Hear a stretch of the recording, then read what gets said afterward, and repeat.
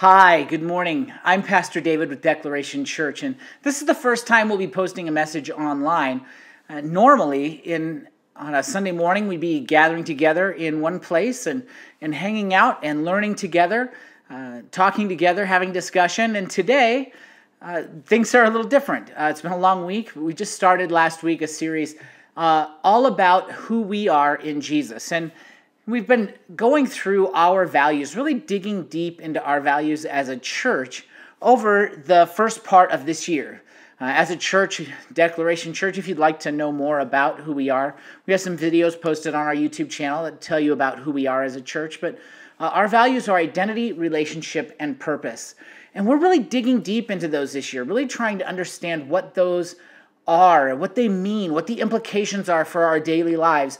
And so we started the year going through the identity of God. Who is God as expressed in Jesus? And we explored that through the gospel according to John and the 7 I am statements that Jesus makes. And we just started a series called Who Am I? Really digging into our identity as people. Who we are is very important, and we often confuse who we are with what we do or what other people think about us, certain characteristics or activities that we have, and we really don't understand a lot of times who we really are. And so we're going to be digging into who we are according to what the Bible says about us, according to what Jesus says about us, what the apostles wrote about who we are in Christ, and really exploring our own identity, really trying to learn how we can discover who we are as people of God and as individuals, how to explore that piece. And so today we're going to be actually looking at 2 Corinthians chapter 5. So if you have your Bible with you, or you want to grab your Bible app on your phone or your tablet, go ahead and do that. Go ahead and get to 2 Corinthians chapter 5. And as you do that, I usually would be up and walking around and talking at the same time. I usually like to move. I'm a very active kind of talker. I don't like to sit in one place. But today, with things being what they are and the microphone being fixed, it's important that I do it just here right like this. So I'm just going to have a conversation with you sitting here on my couch. And so go ahead and turn to 2 Corinthians chapter 5. And while you do that, I want to tell you about a passion of mine, something I absolutely love, I get excited about. And that is technology, electronic devices. And I'm really a huge fan of refurbished electronic devices. And I'll tell you why.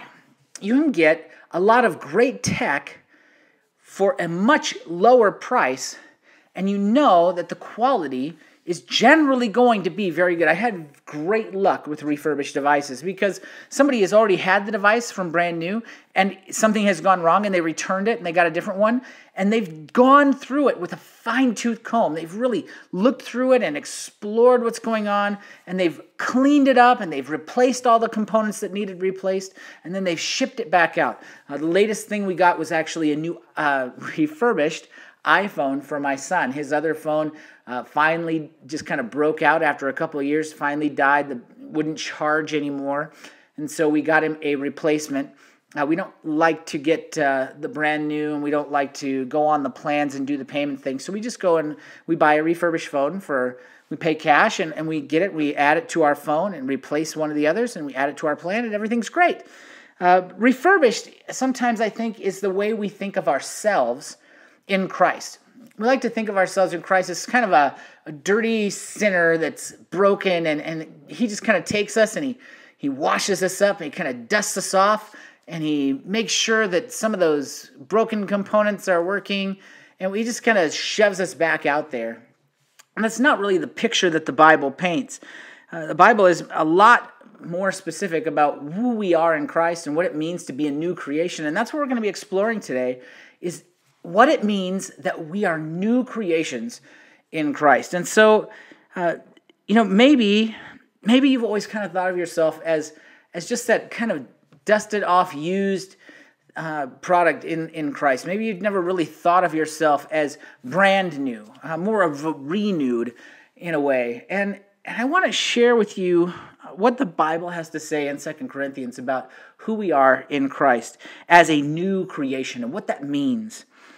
And so as we take a look at this particular passage, let's see what we can learn about who we are in Christ through 2 Corinthians chapter 5, starting in verse 11. Paul is writing to the church in Corinth. This is the second letter of his that we have to the church in Corinth. And he says in verse 11, therefore, which means that what's coming here is based on, attached to, what he's just finished saying. And so he's talked about our place here on the earth and how our bodies are, he calls them tents, are really just temporary dwellings for who we really are. They break down, they get old, they start to wear out, and as they wear out, we really groan for something new, something better, something eternal. And so with that in mind, with that understanding of what's going on with us and how our physical bodies aren't really who we are, they're just where who we are is living. It's kind of the dwelling place, a temporary dwelling place for who we are in Christ. With that in mind, last verse 10 says, for we must all appear before the judgment seat of Christ, so that each one may receive what is due for what he has done in the body, whether good or evil. And so what we do in the body matters, and it's really the idea of who we are being in the body isn't being the full expression of who we are in Christ, that there's something more there. There's an eternal peace to us as humankind. And in fact, in Ecclesiastes, Solomon says something very similar. He says that eternity has been placed in the hearts of man. And so we all have kind of a longing for eternal life, for this eternal existence. And so with all of that in mind, Paul says this, therefore, knowing the fear of the Lord, knowing that right respect, that awe for God, we being Paul and his companions, we persuade others. But what we are is known to God, and I hope it is known also to your conscience. We are not commending ourselves to you again, but giving you cause to boast about us. So he's saying, we're not trying to establish our credentials with you again. We're not trying to give you reason to believe what we have to say, because he's like, you already know us. We know you. You know us. We've spent time with you. We have a relationship. We know each other. So he's not trying to introduce himself and give them reason to believe him again. No, what he's doing, it says, we're not commending ourselves to you again, but giving you cause to boast about us, so that you may be able to answer those who boast about outward appearance and not about what is in the heart, which then creates this idea, then it's implied that that's not Paul and his companions. Paul and his companions, the people who are writing this letter, who are communicating with the church in Corinth, and maybe even some of the members of the church in Corinth, these people are not boasting about their outward appearance. No, where they find their boast is in Christ, where they find the things that are important, where they will speak about their strengths and talents, is somewhere within and not something you can observe just from looking at the surface. Verse 13, for if we are beside ourselves, if we're crazy, if we've lost our minds, it is for God. So he's saying if we're completely crazy, it's all for God's benefit. It's because we're serving him. And if we are in our right mind, so if we're completely logical and thinking through this with strong reason and understanding, it is for you. And really what he's saying is no matter what it is, whether we're crazy or not, whether we're in our right mind and able to reason or we're absolutely lost our mind, we are doing it with the right motives. And it's for your benefit and for the benefit of God and his kingdom. Verse 14, for the love of Christ controls us, because we have concluded this, that one has died for all, and therefore all have died. And he died for all, that those who live might no longer live for themselves, but for him who for their sake died and was raised. And Paul very rarely mentions the death of Christ without mentioning the resurrection, because there is power in the resurrection that really makes the death of Christ evident as to what the purpose of his death was all about. His death was about us gaining eternal life, that our punishment for our sins, our mistakes, our rebellion, really, against what God's best is for us, those things are wiped out in Christ so that we now stand before him pure and holy. And that's kind of part of the new creation piece, but it's not the whole thing. Now, I know there's a lot of verbal gymnastics there with, love of Christ controls us, the one who died, all died, and all of these things. Basically what he's saying is that because of Christ's sacrificial death, it is the penalty for our sins, our rebellion, is death. And so since he's paid for that, then it is reckoned unto us that we are no longer responsible, as we're in Christ, for all of those things. The penalty of death has been paid for us.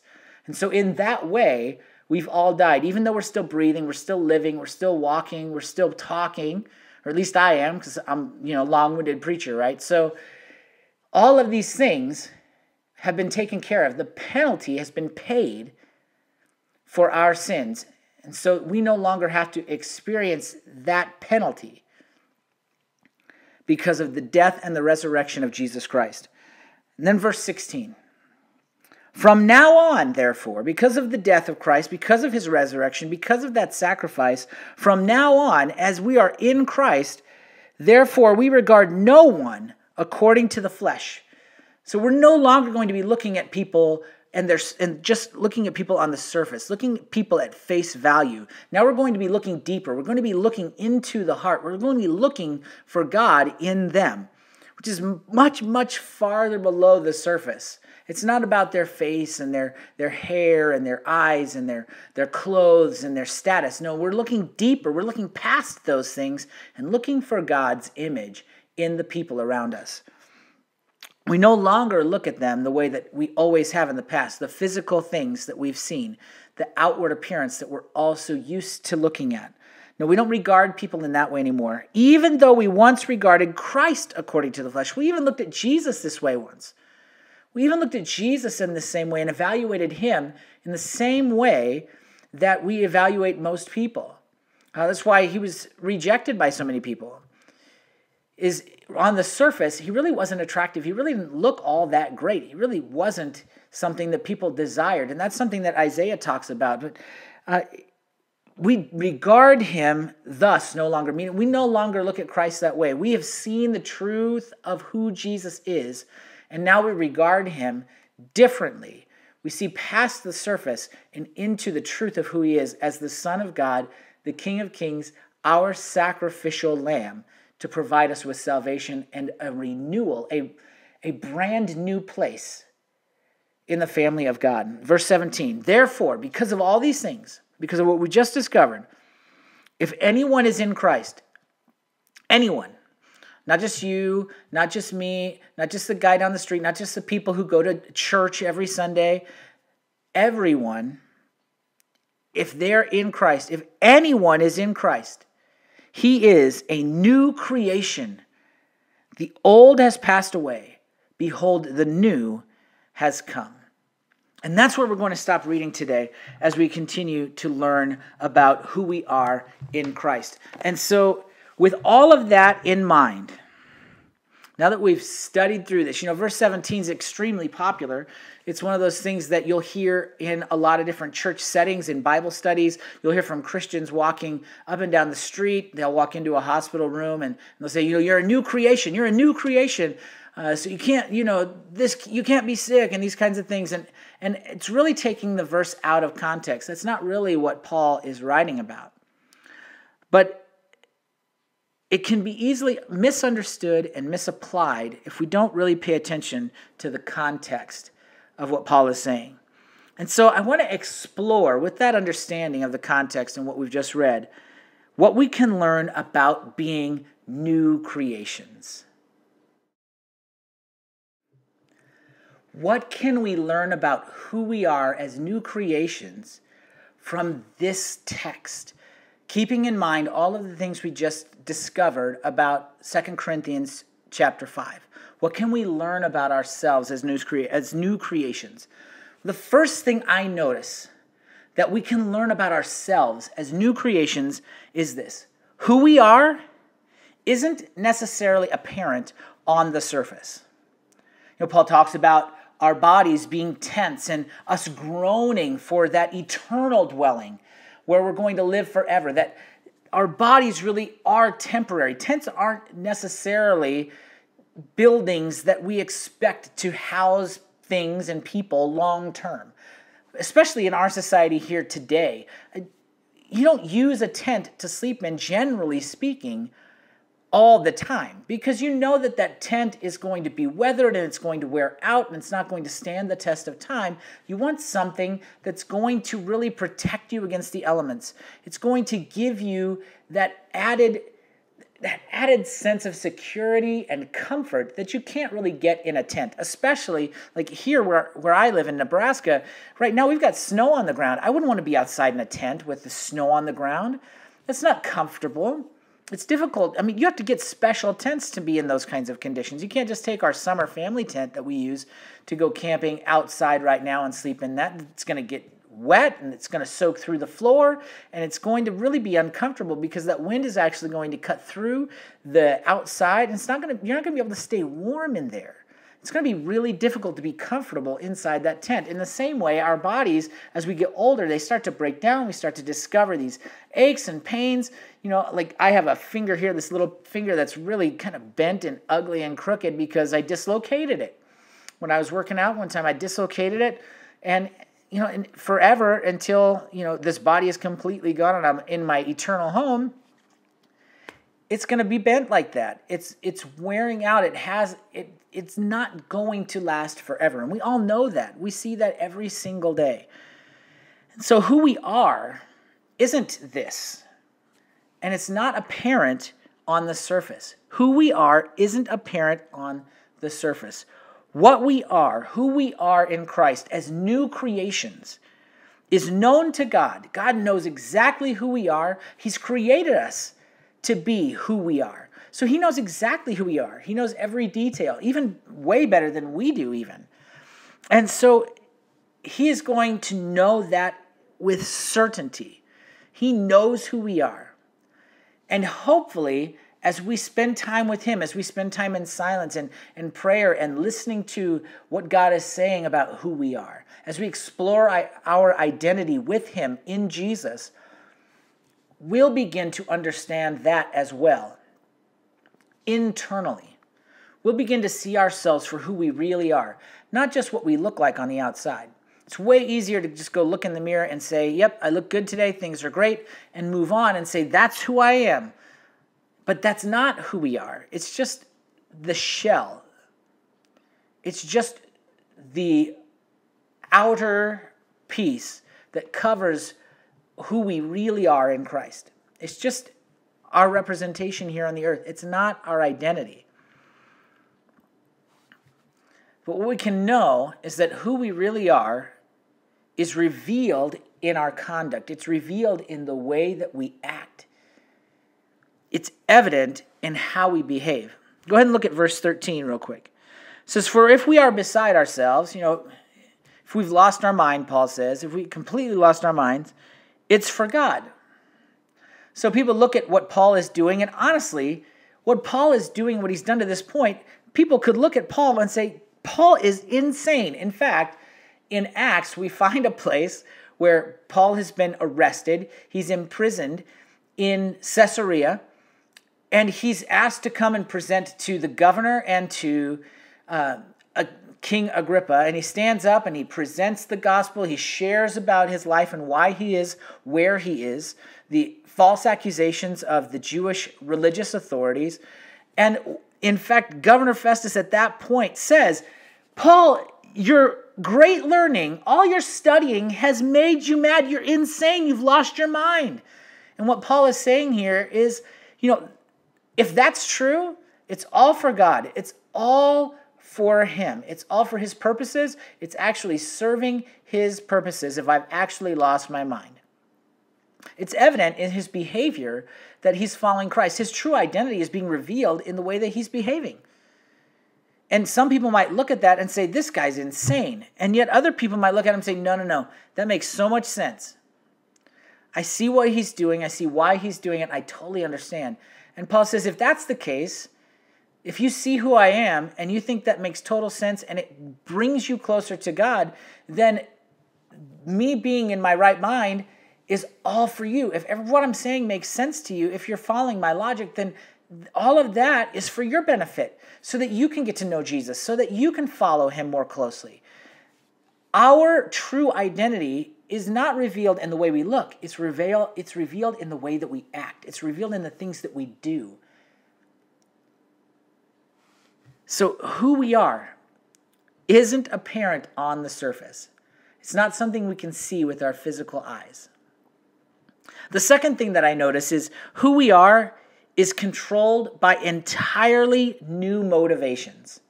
Entirely new motivations. We used to be controlled by our own desires, our own wants, our own, and the world's desires for us. So many times, what we do and the choices we make is controlled by what other people want and what other people think.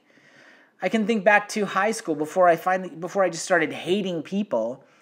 This is a part of that process. It's changed a lot since I've come to Christ. But before I met Jesus, when I was in high school, I just wanted people to like me. I wanted to find out where I would fit. And so in order to gain friendships, in order to fit in and find a niche, I would do things that really I didn't necessarily want to do. I didn't think were a part of who I was or anything that I was really necessarily good at, but I wanted to be a part of a group.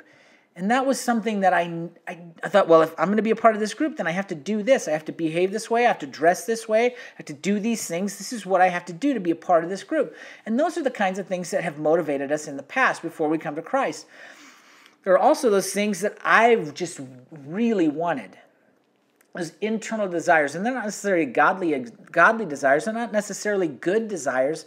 They're not things that come from God or reflect who God is. But they come from within me. They're my selfish desires, those things that I want. Another part of the scripture says the lust of the eyes and all these things that I look at things and I think, what? I really want that. An example of that is a few years after I had gotten married and I was working, I was doing all of these things, going to school to become a pastor. I was going to Bible college. I was going through all of these different classes. I was working at a TV shop, and I started thinking, I'd really like to build a computer. And I didn't talk to my wife about it. I just started secretly buying components to build a computer. That wasn't right. That wasn't good, but it was motivated by my own selfish internal desires. And those are the kinds of things that used to direct us.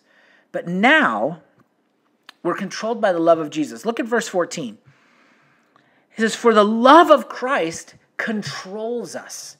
So the motivation for our actions, the way that we live, the way that we behave in the world, shouldn't be all of that other stuff that used to motivate our choices. Now we should be controlled by, our choices should be motivated by the love of Jesus.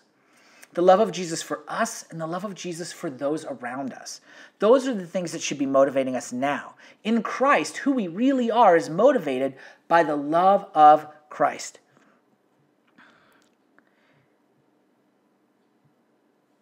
Because we have concluded this, that one has died for all, and therefore all have died. He died for all. Because of the love of Christ, because of the love we see in him, the sacrificial life and death and resurrection of Jesus, that love now motivates and controls our actions, the true self. That's what drives us now, not the other things that used to control us. We're no longer living for ourselves. We're no longer living for the world's approval. Now, there's a struggle there. Paul writes about that in Romans. But, there are times where it's like, why did I do that? It's, because we gave into our own selfish desires again. That dies hard. That's why Jesus said we have to pick up our cross daily. Is because he knows that every day we're going to have to make decisions that reflect our desire to walk with him, to reflect him, to live in the new self, and not to live the way we used to live. We have to hammer the old self and our old way of living to the cross every day. And it's not as easy as even it may sound. It's not even as easy as it is to say. It's far from that. It's difficult, but it's the way that we are supposed to live. And as we live out our true selves in Christ, that is reflected in our motivations and the things and the actions that we take. Now we're living for Jesus, the one who died for us. We're no longer living for ourselves. We're no longer living for our own selfish desires. We're not just going out and eating and drinking for tomorrow we die. Not anymore. No, we used to live that way, baby. But now we're living for Jesus. And we're trying to show him to the rest of the world in the choices that we make. So who we are isn't apparent on the surface. And who we are is controlled by an entirely new motivation, the love of Christ. And the third thing, the last thing I want to talk about that I noticed, is that we are something that has never been seen before in the world since the Great Rebellion. Now, I use the term the Great Rebellion in place of the fall, because the fall just sounds like an accident, doesn't it? It just sounds like something you kind of stumbled into. Maybe you tripped and oops, I fell. No, it's not that. That's when we talk about what happened in Genesis chapter 3, when humanity's no longer living the way we're supposed to live. When we make a choice that is contrary to what God has told us to do, that's rebellion. That's us choosing to say, no, God, I know better than you do. And I'm going to do what I want to do. I'm going to choose my way. That's rebellion against God. And so I'd call it the Great Rebellion. So since that point of human history, which who knows how long it was before that happened, but since then, what we are, who we are in Christ has never been seen. And it's reflected in that phrase. You look at verse 17. Paul says, with all of these things being considered, therefore, if anyone is in Christ, if you have a relationship with Jesus, if you're walking with him, if you've surrendered yourself to him, if you've placed your faith, your trust in him, if you are in Christ, if anyone is in Christ, he is a new creation. The old has passed away. Behold, the new has come. That phrase, new creation, in the Greek means something that the world has never seen before. It's something that has not previously existed as we know it.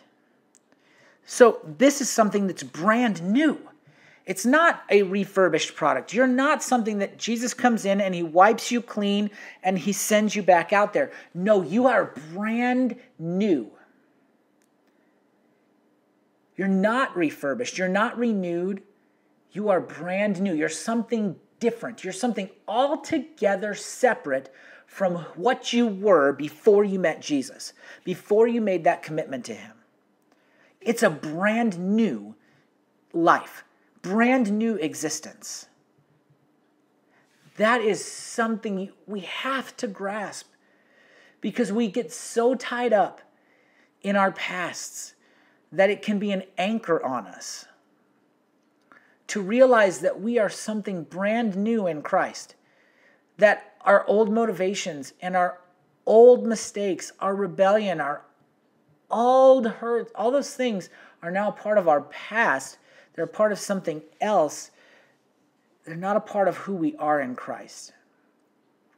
They might influence choices. They might be a testimony for us to benefit God. God takes all of that stuff and he uses it. But who we are is something brand new.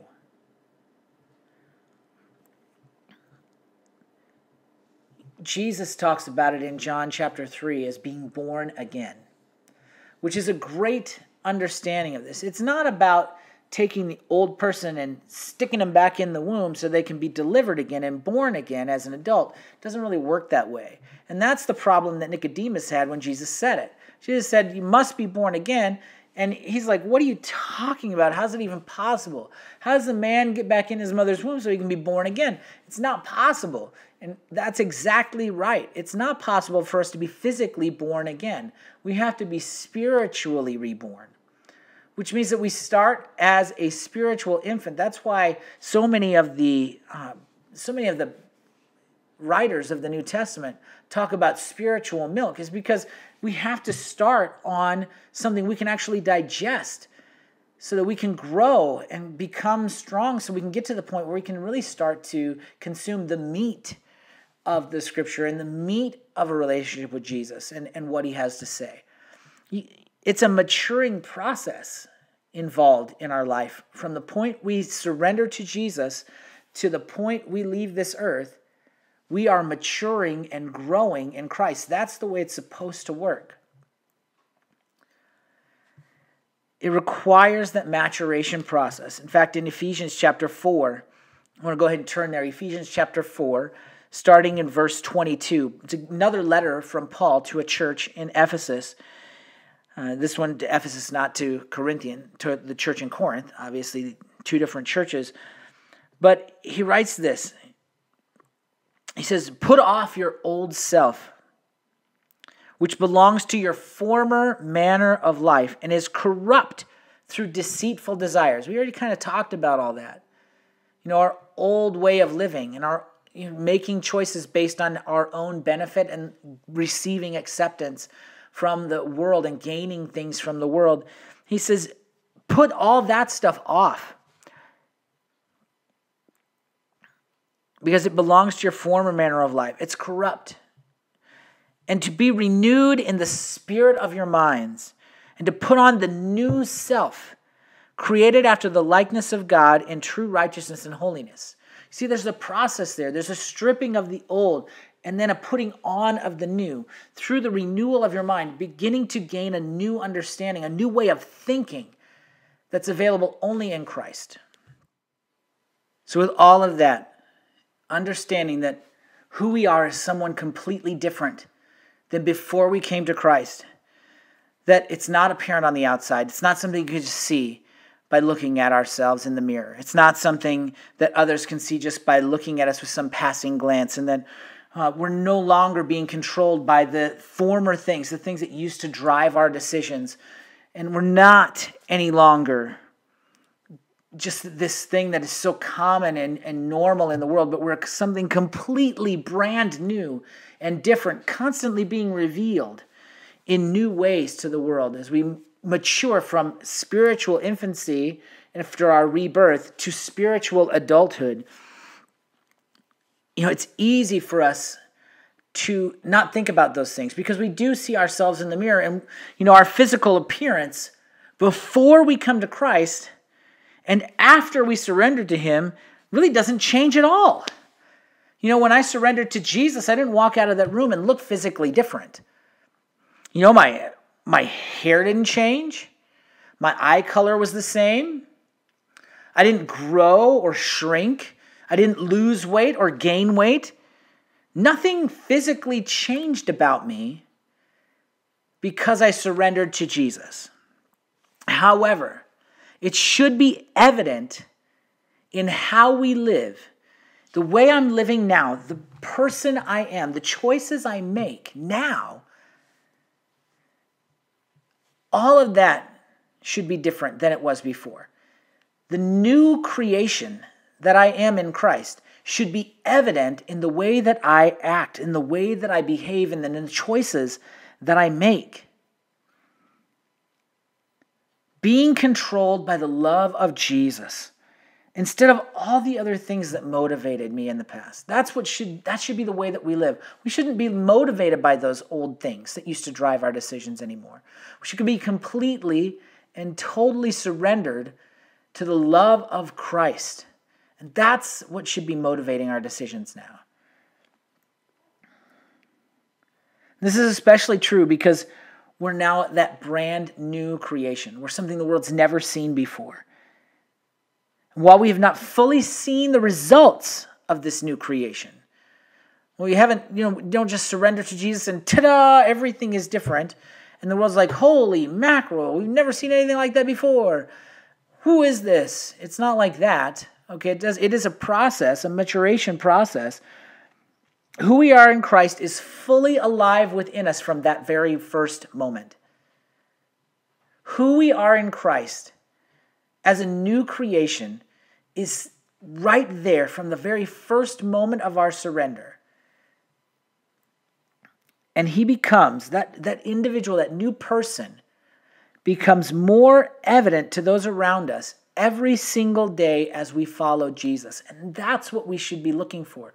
That should be our heart's desire, is that each and every day, as we walk with Jesus, as we get to know him better, as we get to see who we are in him more clearly, that would be revealed to those around us every single day, more and more and more in ever increasing measure. They should be able to see who we are in Christ above and beyond all the rest of those things. The people who knew us before we met Jesus, they should see us now and begin to see changes taking place. They should see us as a new person. That's what happened with me. I came to Christ and I started living differently. I started making different choices. My choices were motivated by something completely different than they were in the past.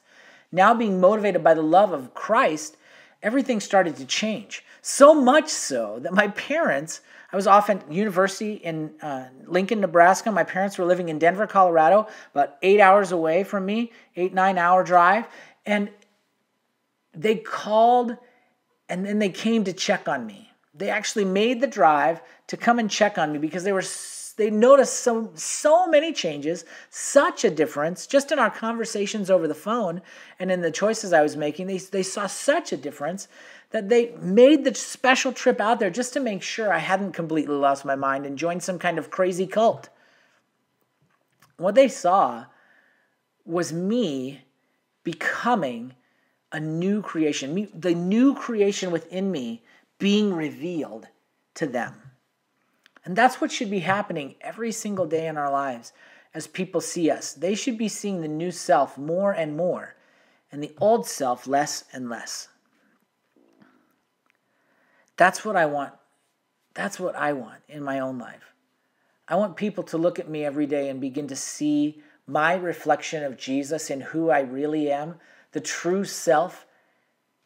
I want people to see God in me more clearly every single day because of the way that Jesus is growing me and maturing me.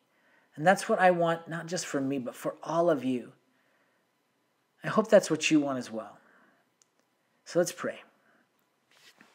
God, we thank you so much for who you are.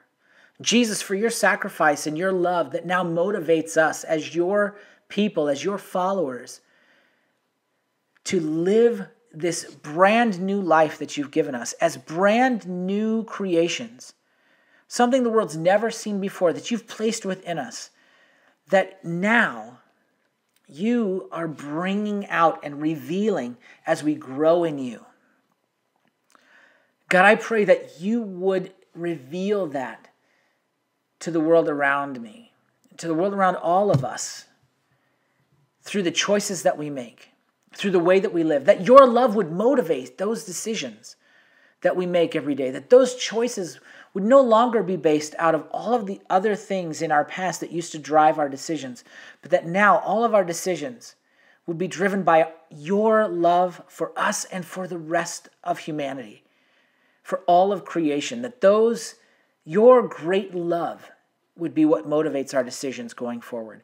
And that through those decisions, through those choices, motivated by your love, the world would get a true picture of who you are as we live out your plan for us. As we live out who we really are, the new creation in Christ, that people would see you more clearly in our lives, and that would influence them to surrender to you. We pray this knowing that you've allowed us to come into your presence in the name of your Son. We ask that this would be done according to your will. Amen. Thanks so much for joining us today. There are going to be some discussion groups. I hope that you'll continue in our time together through those discussion groups and share with one another how God's idea, this truth of being a new creation, is impacting the way you live today and the way you hope it impacts your life going forward. As always, I'm Pastor David, and I'm out.